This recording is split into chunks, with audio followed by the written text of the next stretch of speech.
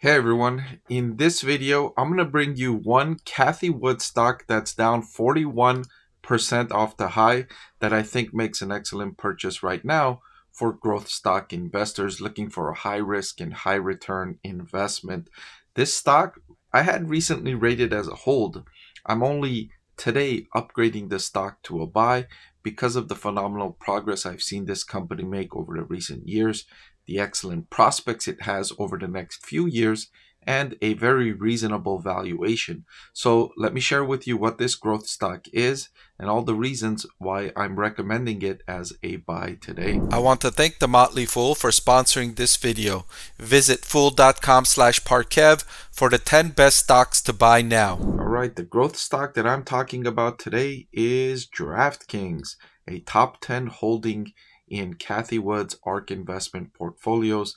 DraftKings has been one company that I've been following for several years that I've had on a hold rating for a while now, and I'm upgrading it to a buy today. So you're going to want to tune in to see what are the reasons why I'm upgrading this stock to a buy after all this time being rated as a hold. And it starts with the excellent prospects for the next few years. Now, for 2024 specifically, the company's guidance on November 2nd for 2024 was for 4.5 billion to 4.8 billion in revenue and adjusted EBITDA of 350 million to 450 million.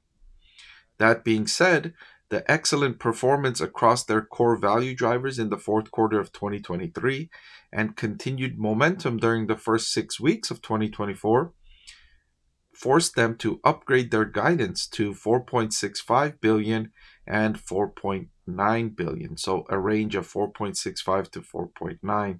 So upgrading the bottom end of their range by roughly 150 million and the top end of their range by 100 million.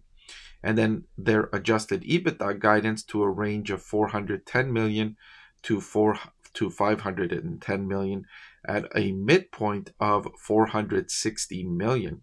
That midpoint is higher than the higher end of their previous forecast, right? So their guidance at the midpoint of adjusted EBITDA increased by 60 million from their previous forecast, from 400 to 460 million at the midpoint. That's roughly 15% improved expectations for adjusted EBITDA in 2024 for DraftKings. That's just in the last few months. They've seen their progress increase so well that they had to upgrade their guidance. Additionally, they expect their sales and marketing expense to decline modestly in fiscal year 2024.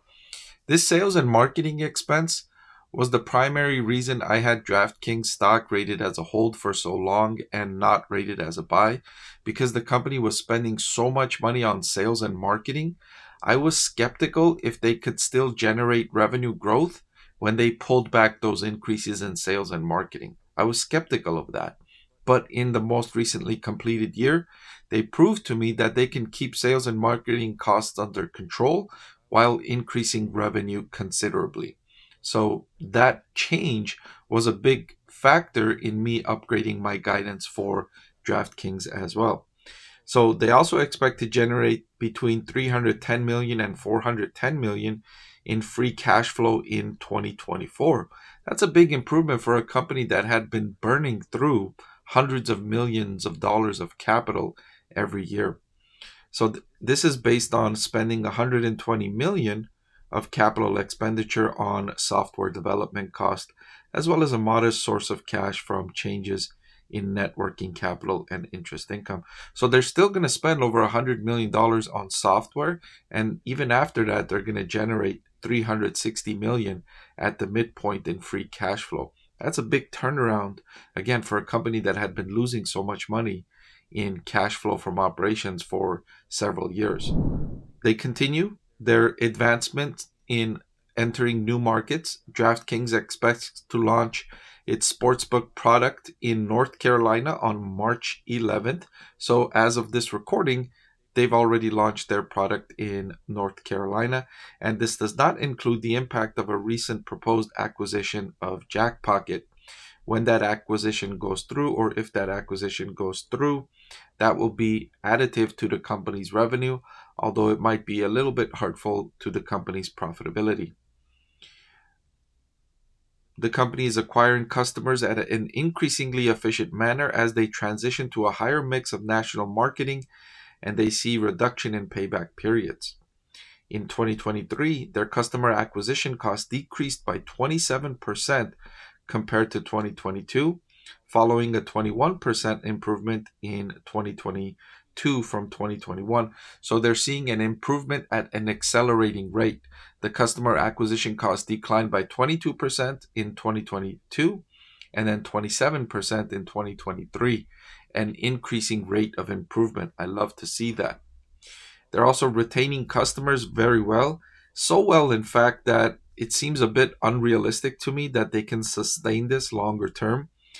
Annual year-over-year customer retention has been 90% for customers that engaged with them for in the 12 months following their acquisition quarter, while their average annual retention rate has been 87% over a 5-year period.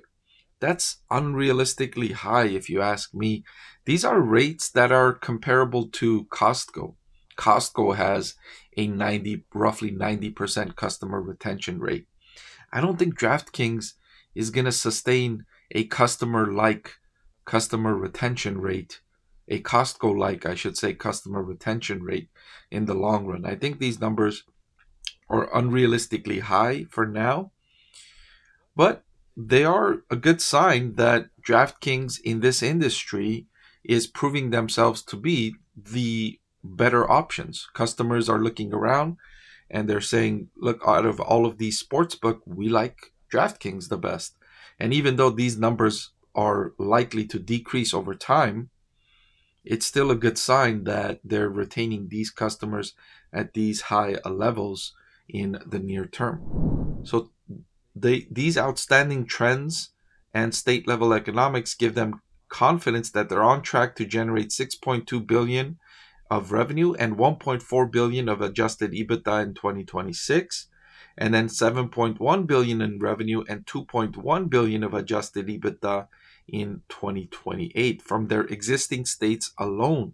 And this isn't even including any new states being added, which they are very likely to add new states over the next few years, and then the proposed acquisition of Jackpocket as well. So these are excellent forecasts for DraftKings over the next few years, and the free cash flow forecast is also phenomenal for the next several years. So these upside guidance in recent quarters and proving to me that they can scale revenue without increasing sales and marketing expense. And finally, let me share with you the last reason. The valuation is now attractive at a forward price to earnings of 33.36. Given the improvements, now the stock price lately has been moving higher, even though I mentioned it's down 41% off the high. You can see from the bottom in 2023, its stock price has been moving higher. It's still 41% down off its high. But even though the price has been moving higher, the valuation has gotten lower since 2023. That's an interesting distinction to make because the market price is increasing, but the stock is getting cheaper. Now, that might sound counterintuitive to you, but the reason for that is because their profitability forecasts, their profitability is increasing by a faster rate than the stock price is increasing. That's why DraftKings stock is more attractive to me now, because their profitability, their cash flow is increasing at a faster rate than their stock price has increased in the last year. Plus, they've made significant strategic advances in the last year that I can now say DraftKings stock is an excellent growth stock to buy for investors. Keep in mind that are understanding that this is a high risk, high return investment. It's not for those investors who are not looking to take an elevated level of risk. This is a riskier than average stock in DraftKings. Before I let you go, let me tell you about the greatest deal on YouTube.